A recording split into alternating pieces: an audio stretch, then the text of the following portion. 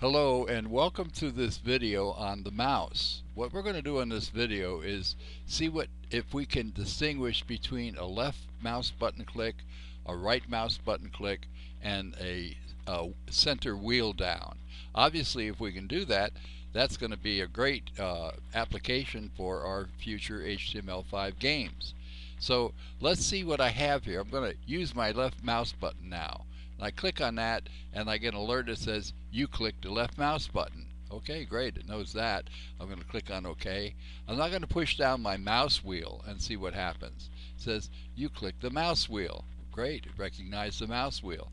Now I'm going to click my right mouse button, see what happens. And it says you clicked the right mouse button. That's fantastic. Okay, let's have a look at the code that did this and see if the code makes sense. First of all, there's some tricks here. Let me go down to the body element to see the first trick. What I've done is on the opening tag of the body element, I use an attribute called onMouseDown, which is going to call a function that has an argument called event. The function is called whichButton. Now, let me explain what's happening here. Remember before I used onClick in order to call a function that I had defined in the head element of the document? Well, if I use onClick, when I right-click the mouse button, I'll get a pop-up menu. So I've got to make it so that the function is called before the browser realizes that I've clicked my right mouse button and let it back up again.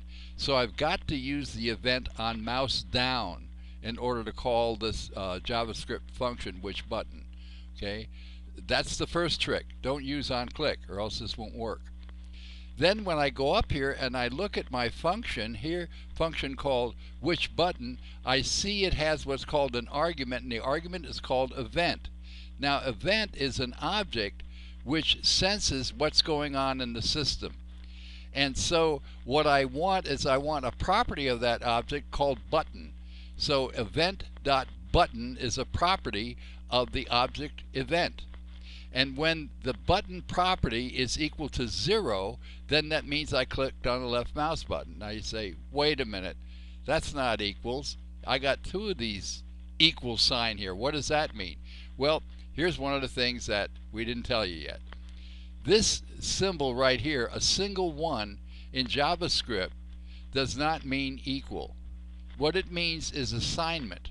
So when I say x like equals 1, what I really mean is that x is being assigned the value of 1. In JavaScript, if I want something to be equal, or I'm checking equality, I've got to use two of these dudes, and they got to be right together. Now for newbies, a lot of newbies will forget about that.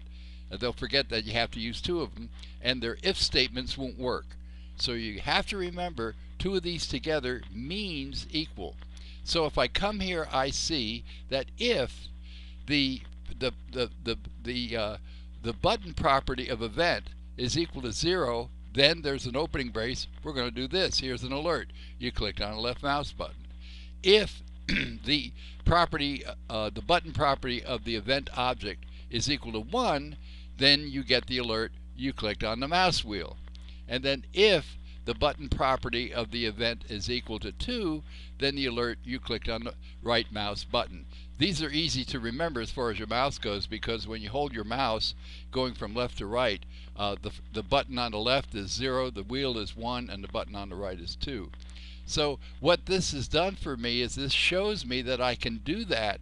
Obviously, I haven't used any HTML5 with a canvas yet, but we're going to do that in the next tutorial. We'll show how by using the left mouse button we can make the cube or the square move to the left, and by using the right mouse button we can make it move to the right, and by using the mouse wheel we can maybe make it do something else. Okay, so that's it for this tutorial. Thank you for watching.